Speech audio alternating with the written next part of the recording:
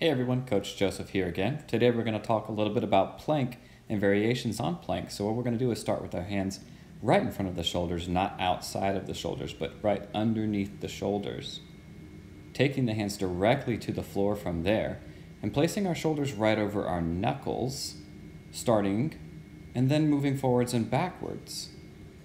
In front of the hand, behind the hand, in front of the hand, behind the hand. If you're feeling brave and you're flexible enough in the wrists, you can go a little more in front of the fingertips than before. Be careful when doing that though.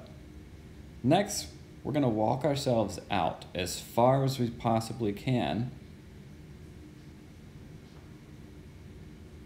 close to the floor as we can. Place the knees down, walk yourself back. Notice that my back did not let go. Right? So during this motion, I'm pulling my belly towards the sky, right? No archy back, hollow back. No archy back, hollow back. There we go, fixed it.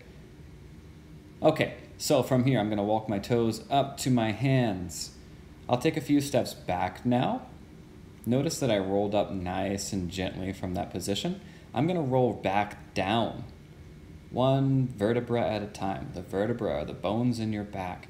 So, keeping that hollow position, notice that my bottom stays squeezed tight, my legs are together, my belly stays tight, and then I'm going to walk my feet back up to my hands.